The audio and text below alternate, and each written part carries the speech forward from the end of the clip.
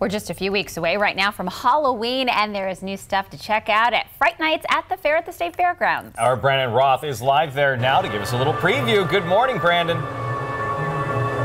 Hey, here's my buddy Jeremy. You see the resemblance? Yeah. Hey, Fright, huh? All right. Fright Nights at the fair. Something new this year, a zombie apocalypse, and you actually can go and hunt zombies. We got Grazi, Cesara, Grazi. Every year you bring out something new, and this year it's the zombies. Yep, one of our 4 houses now is the paintball zombie hunt. Yeah. You actually get to shoot the zombies, animatronics and live actors.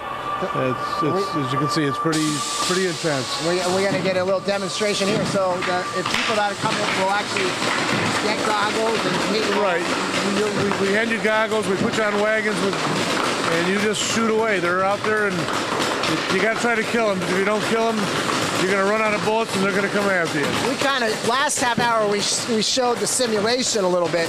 You actually are put in a real live scenario. Correct. You're going through a maze, a trip maze, and all of a sudden they're attacking you. It's just, like I said, we're not going to give it away, but there's some unexpected twists and turns. Yeah, you're going to have to wait in line to see that one. Yeah. Right, and you've got a couple other, as usual. Right. You still have the Haunted Mansion. We have the Haunted Mansion every year is a classic, and we change that up every year also. It's really intense. We have the Clown Prison, and we also have the Hostel. So there's 4 great haunted houses all in one, under one roof. Rain doesn't make any difference. Well, we're gonna, guys. Yeah, okay. So they're gonna continue shooting here now.